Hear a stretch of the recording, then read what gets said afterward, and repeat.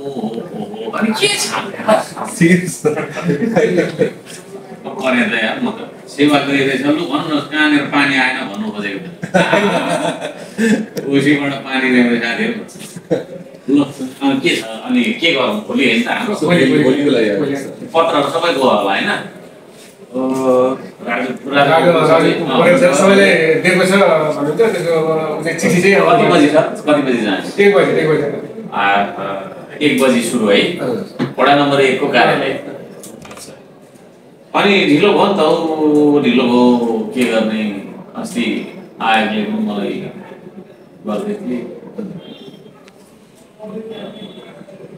के गर्ने प्रोसेसमै है मन्त्रीजी पनि गइहाल्नु फेरि अर्को मन्त्रीज्यूलाई भन्नुपर्ने छ नजिकको हुनुहुन्छ उहाँलाई भन्नुपर्छ फेरि उहाँलाई भन्दै भन्दै फेरि उहाँ पनि गइहाल्नु भन्दै बस्दै मात्रै हामी काम पुर्याउँदै गइरहेको छौँ यो आइआएपछि ठिक छ हाम्रो द्वारका सर त उहाँ नि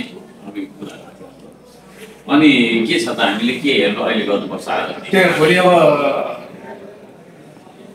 चिठीहरू त गइसकेको छ एकचोटि चाहिँ फलोअप चाहिँ गर्नुपर्छ होला भोलि चाहिँ उपस्थित हुनु वडा अध्यक्षहरू वडा सदस्यहरू अब स्थानीय सरकारवालाहरूको उपस्थिति चाहिँ बढी चाहिँ बढी हुँदा राम्रो हो त्यसको लागि हामीले चाहिँ पहल गर्नु पर्यो राजु सरले पनि म फेरि उहाँलाई कल्पना गर्छु भन्नुभएको छ आज आउनुहुन्छ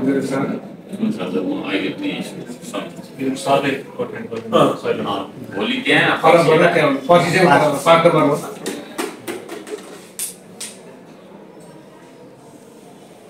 एकैचोटि छलफल गर्छु बानी कस्तो छ के एकजना आइज भन्दिनँ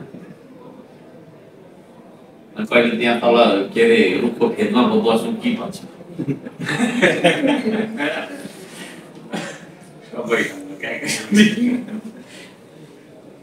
हाम्रो त्यो सबै कुरा भइसक्यो नि है सबै छ समयसँग हामीहरू फेरि एकचोटि फिल्डमा गएर सहितको ठुलै अझै फर्म हेर्ने कि डिजाइन हेर्ने कि ठाउँ हेर्ने कि यो स्थानीयको विषय हेर्ने कि गाह्रो छ है धेरै ठुलो छ प्रोजेक्ट यहाँ अहिले भर्खर एउटा टोली आएको हाम्रो पानी आएन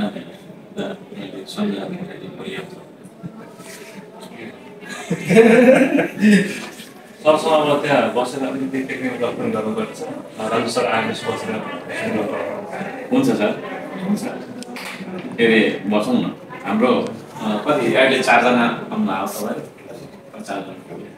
4 जना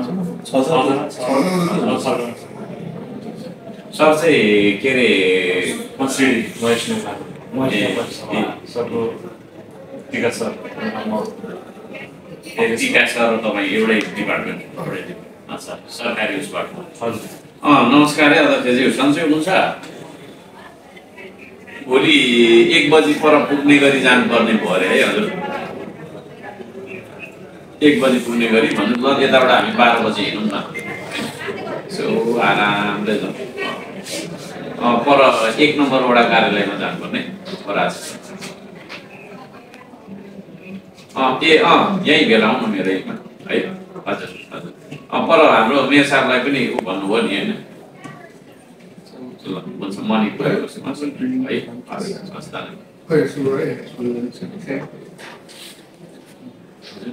हामी साइड भिजिट जान्छौँ भोलि त्यसपछि हुन्छ म अहिले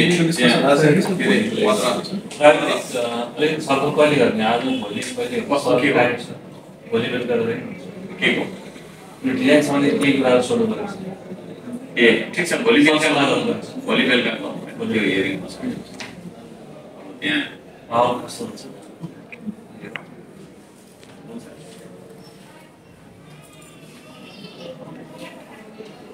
बेलुका कति बेला भन्नु छ भोलि बसौँ न उताबाट फर्किने बित्तिकै समय त भइसक्यो त्यो पत्रहरू सबै पाइसक्यो होइन यहाँ सबैजना के अरे त्यही त हामी रेडी छौँ होला नि त अहिले यहाँ आउनु भएको छ हाम्रो सरहरू बसिरहेको छौँ त्यसले गर्दा त्यही कन्फर्म गर्नुलाई तपाईँ कहाँ आइपुग्नु हो ए भनेपछि आज आइपुगिन्छ नि ए ल ल आज तपाईँको भेट पनि रहेछ ल छिटो कुद्नु निजगढतिर आइपुग्यो अरे पत्र सबै भइसकेको रहेछ त्यही गरौँ न त ल तपाईँ देश भइरहेछ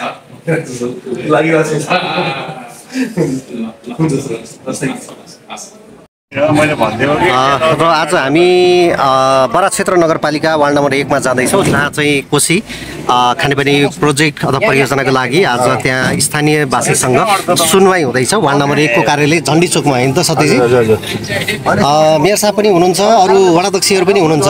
वडा नम्बर 4 का वडाध्यक्ष धनबहादुर राई, वडा नम्बर 13 का नेत्र काफ्ले, वडा नम्बर 18 का वडाध्यक्ष हाम्रो परविन नरेन्द्र कुमार राई परविन, 13 नम्बर वडाका वडाध्यक्ष नेत्र काफ्ले पनि हुनुहुन्छ हैन समीरजी? आज चाहिँ त्यहाँनिर स्थानीयवासीसँग चाहिँ छलफल हैन त? छलफल सार्वजनिक सुनवाई जस्तै हो त्यो। हजुर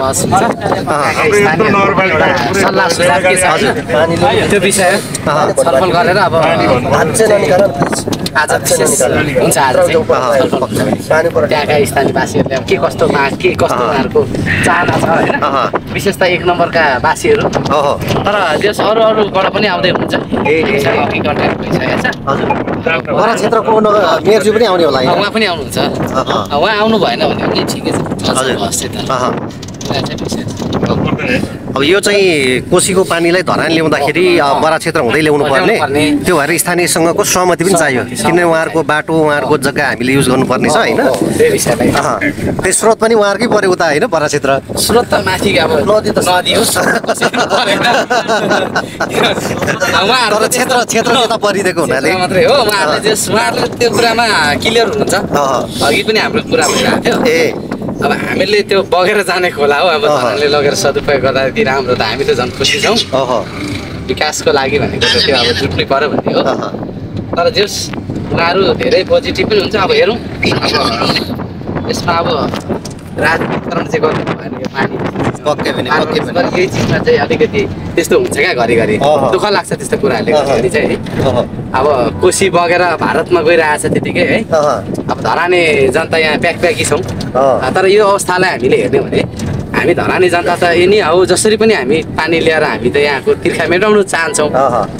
यहाँका विकास हरेक कुराहरू यहाँनिर हामीलाई त आवश्यकै छ।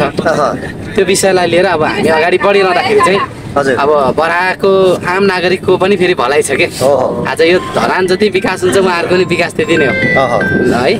अर्को कुरो जस्तो पहिले डिपिआर बन्दाखेरि चाहिँ बराक क्षेत्रको केही भागलाई पनि पानी दिने भन्ने त्यो योजना सहितको पनि थियो होइन। सायद अहिले पनि त्यो पनि समेट्न सक्छन्। त्यो के छ र त्यो ठुलो कुरो भएन नि त, किनभने उहाँहरू पनि त्यही पानी खानुपर्ने हामीले त्यही खाँदाखेरि के फरक पर्यो होइन। त्यो एउटा चाहिँ नि सम्मेलन गरेर ल्याउँदाखेरि कुनै समस्या छैन। उहाँहरूलाई पनि आवश्यक छ त होइन, उहाँहरूले पनि लिन सक्नुहुन्छ। त्यस कारणले गर्दाखेरि यसमा कुनै यो छैन। यसमा तपाईँको चाहिँ नि विवाद गर्नुपर्ने कुरा केही छैन। जे होस् धरान नगरपालिका धरान उपमहानगरपालिका बराक नगरपालिका बिचले एउटा चाहिँ नि जुन एउटा परस्पर सम्बन्ध छ होइन, हामी सिमाना एउटै भएको होइन, एकदमै विकाससँग हरेक कुरासँग त उहाँहरू हाम्रो सम्बन्ध छ नि त, जोडिएको छ, छिमेकी हो हामी त होइन। इभन यो कोकाकै सन्दर्भमा पनि त नि पहिला अब 2 बुधे 3 बुधे 6 बुधे 9 बुधे पुगेको हो नि त। तर पछाडि आएर उहाँहरूले बुझ्नुभयो यो कुरा, ओहो यो त हामीले गर्नु हुँदैन रहेछ। किनभने हामीले त उहाँहरूकै अब पानीको मुहान हो 20 नम्बरबाट ल्याउनु भएको, हामी त बाटो नै हो होइन। हाम्रो क्षतिपूर्ति केही पनि हुने होइन, केही होइन। हामीले किन अप्ठ्यारो पार्ने, उहाँहरूमा पनि त्यो आयो। तर बिचमा त्यो मिसअन्डरस्ट्यान्डिङ नभएको चाहिँ भन्नु मिल्दैन। तर त्यो कुरा बुझ्नुभयो उहाँहरूले, त्यति बुझिसकेर त्यो सम्बन्ध छलफल भएर भइसकेको कुरा अब कोशीको कुराहरूमा त झन् नहुने कुरै छैन। जस एक आपसमा हाम्रो जस सम्बन्ध राम्रै छ, काम हुन्छ। Thank you Satiji. आज हामी कोशी प्रोजेक्टको लागि जाँदैछौँ होइन। यो परियोजना अथवा यो यसलाई कसरी लिनु भएको छ? क्लिक धरानका सबै दर्शक महानुभावलाई मेरो सत्यको नमस्ते। र मेयर खड्ग साम्पाङज्यू जसरी उहाँको प्रमुख एजेन्डा नै खानेपानीको समस्या हल गर्नु थियो र यो वर्षौँदेखि 20 वर्षदेखि यो वर्षौँदेखि नै जुन धरान एउटा मुख्य समस्या पानीको थियो, यसको लागि दिनरात उहाँ चुनाव जित्नेदेखि नै दिनरात खटिराख्नु भएको छ र समग्रमा सबै खोलाखोल्ची त भइसक्नुभयो र यसरी अब हुँदा हुँदा हामी 2-3 दिन अगाडि सेरा खोलामा पनि पुग्यौँ र त्यसो हुँदा चाहिँ उहाँ चाहिँ दिनरात खटिराख्नु भएको छ। तर केन्द्र सरकारबाट चाहिँ कतिको उहाँलाई साथ सपोर्टर हुन्छ भन्ने कुराको नै यो अब यो कोशी प्रोजेक्ट, किनभने स्थानीय सरकारले सकिरहेको उसमा छैन, उहाँको अलिकति क्यापेसिटीभन्दा बाहिरको कुरा हो यो।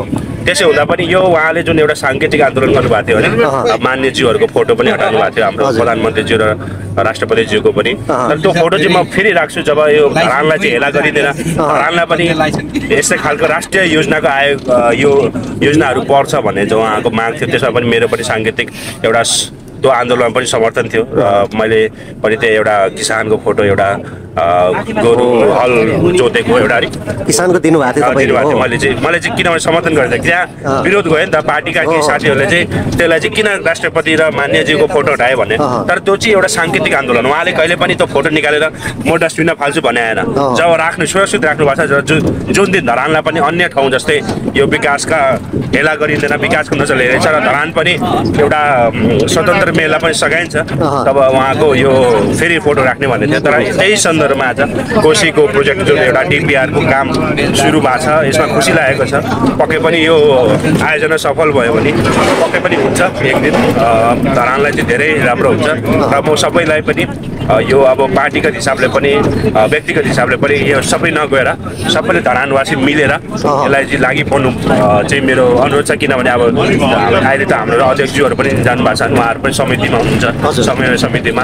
त्यसै गर्दा सबै मिल्यो भने चाहिँ केही अप्ठ्यारो हुँदैन। पक्कै पनि होइन, विकासमा राजनीति पनि नगरौँ होइन, विकासमा सबैले हातेमालो सहकार्य गर्नुपर्छ र सङ्घ सरकारले पनि धरान चाहिँ स्वतन्त्रले जितेको छ, अब त्यहाँ हाम्रो दलको नेतृत्व छैन भनेर त्यो बायस गर्ने काम चाहिँ गर्नु हुँदैन। त्यो मुख्य समस्या अब अस्ति नै जुन अब मेरो साहबले एउटा प्रत्यक्ष राष्ट्रपति र प्रत्यक्ष प्रधानमन्त्री कुरा उठाउनु भएको छ, यो चाहिँ किनभने अब म पनि एकचोटि चाहिँ मेरो साहबसँग जाने मौका पायो सिंहदरबारमा र जसरी हरेक विकासका कुराहरू, एजेन्डाहरू, आफ्नो मागहरू जसरी हरेक मन्त्रालयमा बुझाउनु भएको थियो, त्यहाँ पनि मुख्य त हुन त खाने पानी नै मुख्य पहिलो नम्बरमा थियो माग। तर त्यो बाहेक चाहिँ धेरै मागहरू थियो, जसमा चाहिँ मन्त्रीज्यूले कति आश्वासन पनि दिनुभएको थियो। जस्तो कि अब मलाई सम्झना छ सीता गुरुङज्यूले सहरी विकास मन्त्री हुँदा उहाँले चाहिँ कङ्ग्रेसबाट निर्वाचित भए पनि ल म चाहिँ जसरी पनि धरानलाई 2टा ठुलो आयोजना चाहिँ म दिनै सक्छु, म जसरी पनि पार्छु भन्दै र उहाँले बस पार्कको पनि पारेको जस्तो मैले जानकारी पाएको छु। त्यस्तै खालको हो। तर कस्तो हुँदो रहेछ भने अहिले नयाँ गठबन्धन बन्दा त्यो फेरि कुरा सबै डिसमिस भएर जिरोमा भन्छ नि, सबै जति मेहनत गरेको थियो हामी सबैले शून्यमा झऱ्यो। त्यो हुँदा चाहिँ एउटा दुःखद कुरा लाग्छ मलाई यो जसरी यो गठबन्धन गरेर जसरी अस्थिरताले विकासमा कसरी असर गर्छ भन्ने एउटा उदाहरण धरान तपाईँ हामीबाटै बुझ्न सक्छौँ होइन। यसरी मैले चाहिँ 5 वर्ष चाहिँ कम्तीमा कुनै पनि गठबन्धन भने पनि अहिलेको स्थितिमा हुँदा अब बहुत यो दलीय व्यवस्थामा कुनै पनि बहुमत नआएको कारण गठबन्धन नगरी त सरकार बन्दैन। तर पनि त्यो गठबन्धनले कति 5 वर्ष चाहिँ कन्टिन्यू काम गर्यो भने यस्ता खालका दुःख, किनभने म त अब प्र्याक्टिकली यो फिल्डमा खटेपछि मैले पनि यो थाहा पाएँ कि यस्तो हुने रहेछ भने अब यो कुरा चाहिँ जनताले पनि बुझ्नुपर्छ र यस्तै चेतनाको विकास गरेर चाँडैभन्दा चाँडै अब यो यसको अन्त भएर जुन उहाँले मङ्गलबार एउटा जनमत मार भनेर यो प्रत्यक्ष राष्ट्रपति र प्रत्यक्ष प्रधानमन्त्री चुनेर त्यो मान्छेले चाहिँ एउटा विज्ञको टोलीबाट मन्त्रीमण्डल गठन गरेर 5 वर्ष राम्रो काम गरेपछि फेरि उहाँ नै आउने, नत्र फेरि उहाँलाई सधैँको लागि बाई बाई र 2 वर्ष 2 कार्यकाल खाएपछि चाहिँ रिटायर हुने पोलिटिक्सबाट। तर अहिले के छ भने 5औँ पटक अब म सानो हुँदा पनि मैले सुनेको देवबाजी प्रधानमन्त्री हुनुहुन्थ्यो, अब अहिले पनि उहाँ नै माधव नेपालजी उहाँ सबै लाइनमै हुनुहुन्छ। अब प्रचण्ड सर त अब मैले सुनेदेखि नै अध्यक्ष, उहाँ बाहेक त कोही अध्यक्ष पनि आउनु भएन यो माओवादी केन्द्रका। यस्ता खालका कुराहरूले चाहिँ चाँडोभन्दा चाँडो हामी मुक्ति गर्नुपर्छ र आजको सन्दर्भमा कोशी पानी यो जुन सुरुवात भएको छ, मलाई आशा छ सबैजना मिलेर धरानका सबै राजनीतिक दल र सबै यहाँका विज्ञ, यहाँका अभियन्ता र सबै जनता मिलेर पक्कै पनि यो राम्रो हुनेछ, सफल हुनेछ। हस्, धन्यवाद।